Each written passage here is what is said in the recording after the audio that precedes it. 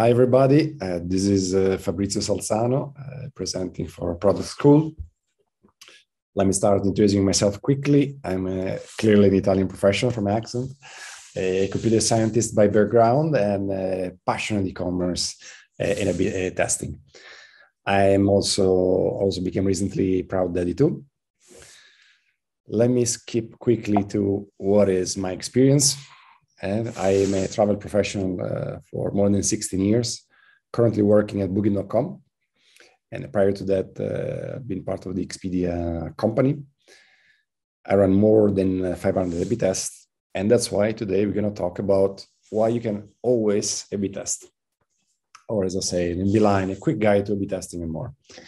Now, let me start saying that this will be a very practical presentation for those looking for an intro to A/B testing and its possible alternatives if A/B testing is really not on the table. Now, everything starts with a definition or common sense based, as I say, definition of A/B testing. A/B testing is, to the core, a quick way to check in with your users to see what they really think about a feature or a change that you come up with. Why A/B testing?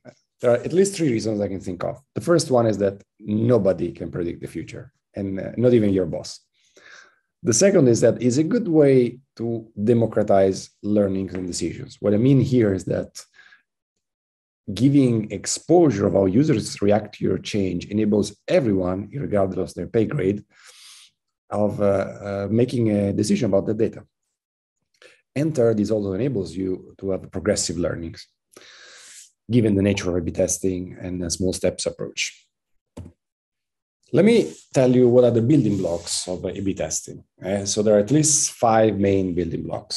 There is an hypothesis, KPIs, type of test, the setup, and the runtime or sample size. Let's go through them one by one. Starting from the hypothesis. The hypothesis is composed of 4 elements. What do you want to change? You could say those are the features that you are testing. Who is exposed to the change? Your users, or user segment more specifically. What is the effect on the user that you expect, or a behavioral change? Last not least, how do you measure the impact of the change? Typically KPIs. Let me give you an example. So let's say that you're adding a shopping cart on every page. Your user is all the returning customers, and the behavioral change will be for them to find with more ease the visited and bookmarked properties.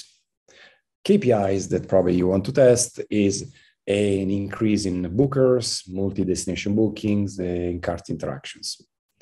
This is what actually an hypothesis will look like, one way. Second is KPIs.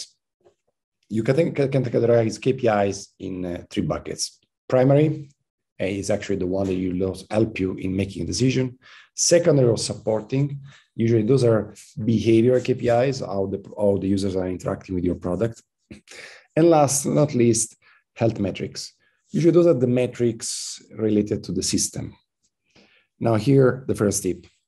It is important to define, in my opinion, for every experiment that you run, all of the above. So primary, secondary, and health metrics. And try to agree and keep that agreement and this consistency within your organization. So do not keep changing your KPIs every time unless it's strictly necessary. This will make your strategy much stronger. Let me give you an example. Again, the case of the cart. The primary, again, a business metric will be net bookers. The secondary or supporting is the amount of users accessing the cart. So that's a behavioral metric. And the health metrics, in this case, let's say those are system metrics. What is the uptime or the page load? Let's go on the third block, which is the typology of tests. This is a bit of a technical topic, but what is really important for you to know is there are 3 types of tests. A superiority test, which means that you expect your change to be better than what currently your customers are exposed to.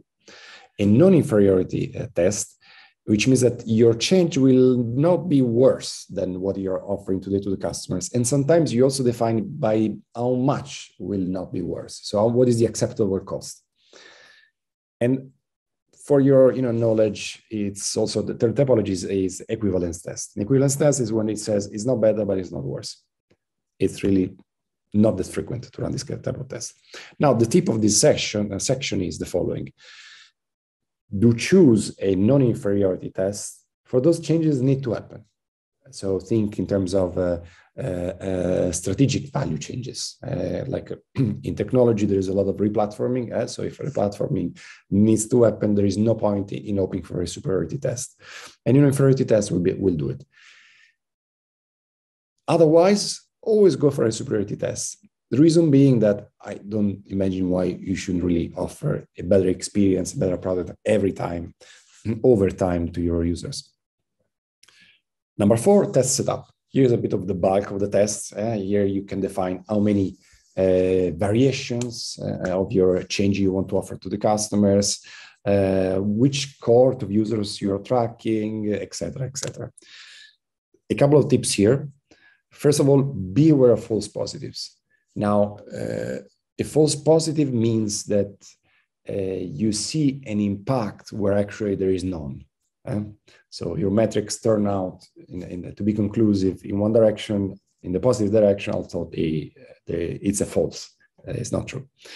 Now, this is much more common if you keep running consecutive tests, keeping base, not changing base, and keeping testing small variation of whatever is your feature. So it's much better to pack all the variations in one experiment and run it, if you can, if you have the power, as one single experiment. If you don't have the power to do this kind of experiments with many variations, then choose one variation and stick to it.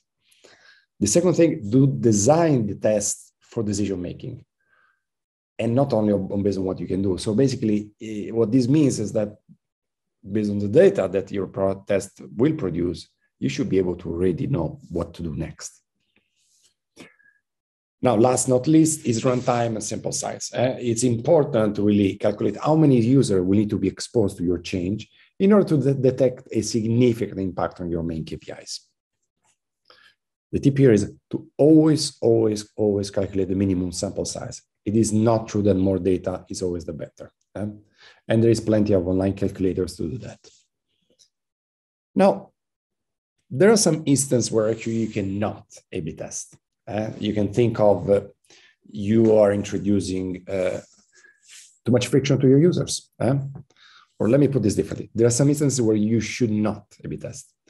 So first case is you are introducing too much friction to your users. Think of those B2B users. In our case, Booking.com works in the accommodation business. High season, our partners usually in summertime are very busy with the operational efforts, you could say. Distracting them or disrupting them with A/B testing is usually not a good idea. Another reason not to A/B test is when to test for the sake of testing. So you don't have a clear hypothesis or no idea on how to use the test results. Back to designing tests for decision making. And the last is for moral reasons, right? You shouldn't A/B test testing a dark pattern. Think of the situation of hiding valuable information from your users. But I would say you should never apply this change in general, not only via A/B testing. Now, what if you cannot A/B test instead? And I can think of a few reasons. The most obvious, you lack the A/B testing platform, or the test itself is too expensive. Sometimes testing some features can be really expensive for a business, so they cannot afford it. The second most common is usually when you don't have enough users, a small sample size.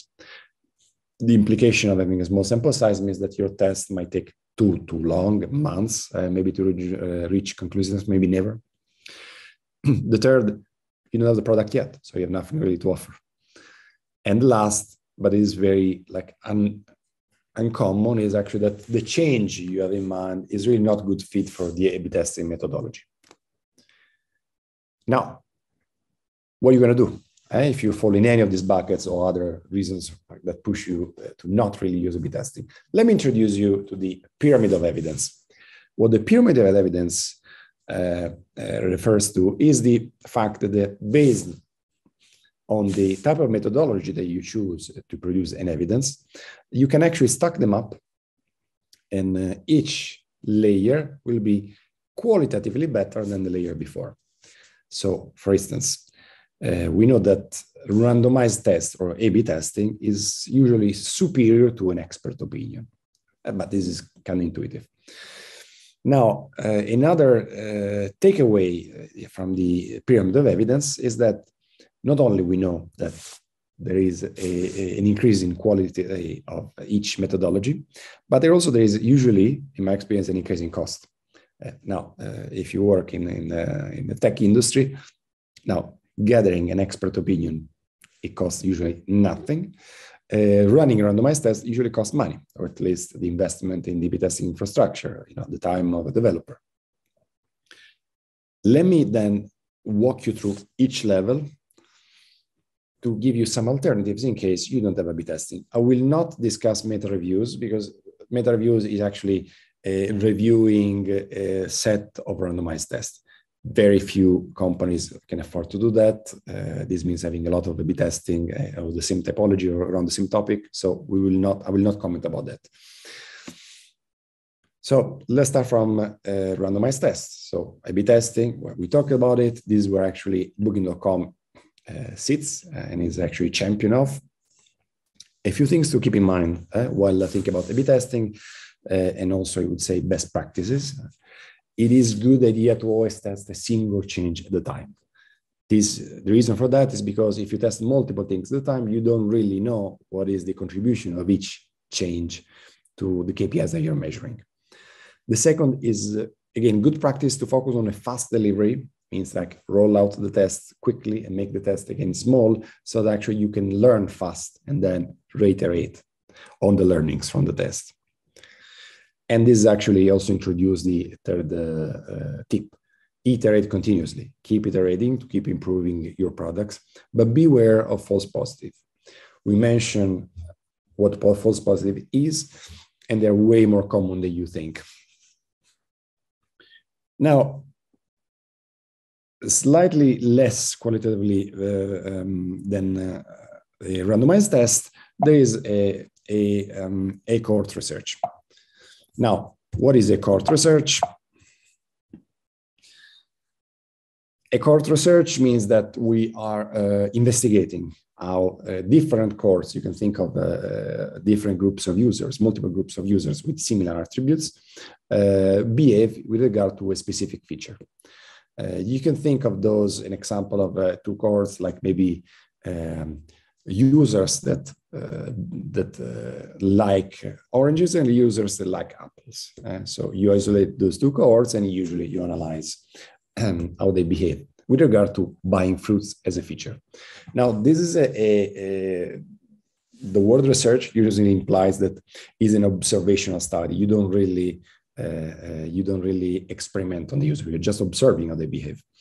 And typically comes without randomization. So you're not really randomizing how the cohort is composed. You're actually following a specific cohort of users that has a specific attributes. So it's actually quite biased. So again, there is no intervention or no experimentation, just observation, no randomization. So you can identify what is called a correlation between the user and the behavior, but not really causation.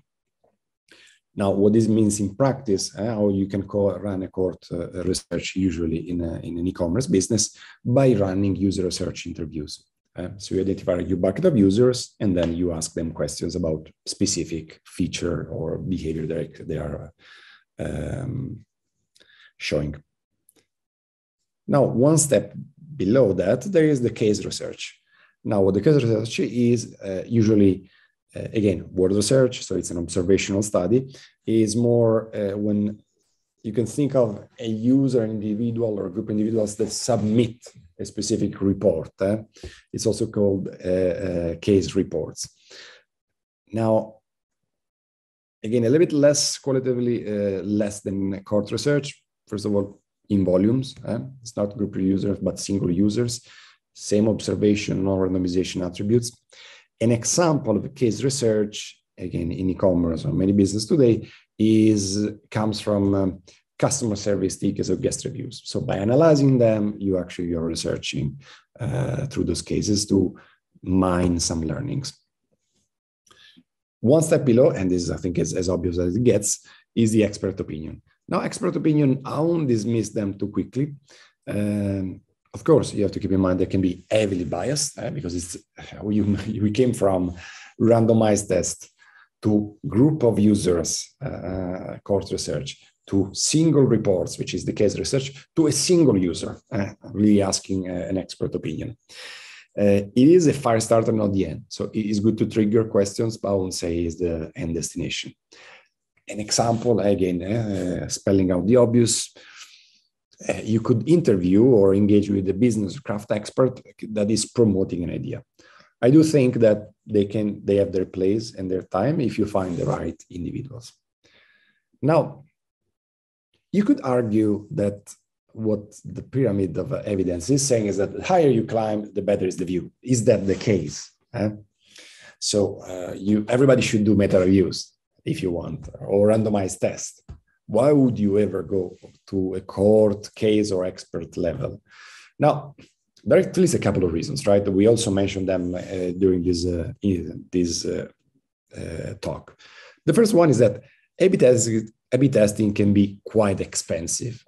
Again, as we said, the platform itself or the test. The second reason is that A/B testing is not always advisable, not technically possible. And this is back to where we are talking about when not to A/B test, where you are not able to A/B test. Now, what is the pyramid of evidence really telling us? It's telling us that every approach has downsides and limitations. Now, how you interact with these downsides and limitations is up to you. What this means is that you can choose the right approach based on your context. So what is the level of tech and quality level that you aim for or you can afford? And the second thing that is less obvious is that ideally you should walk the entirety of the pyramid of evidence bottom to top. Think of combining every layer, again, bottom up, to build knowledge.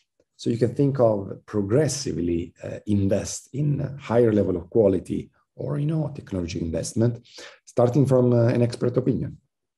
Then this could give you a lead into maybe analyzing starting a case research.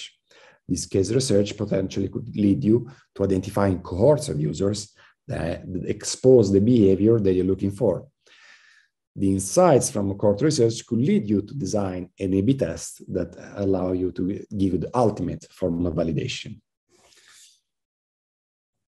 Now, one last remark before closing this talk, and you might have heard this left and right. Now, correlations doesn't imply causation. With correlation, we mean that two events happen at the same time. Causation means that one event is causing the other. And now I love always to use this picture, right? We have this cat sitting on this roof, bent exactly in the spot where the cat is. Clearly, the cat didn't produce the bend in the pillar. And this is exactly the point. There is correlation. The cat and the bend are, showing at the same time, but there is no causation. So the cat didn't cause the bend. Why I'm saying that is because in the alternatives to A/B testing that I talk to you about, there is a correlation. So there is an indication of two events happening at the same time, but there is no causation. I'm not saying that one event is causing the other. So be mindful in every non-randomized methodology that you apply to not really make the mistake of confusing correlation with causation. And that's all, folks. Thank you very much for your time.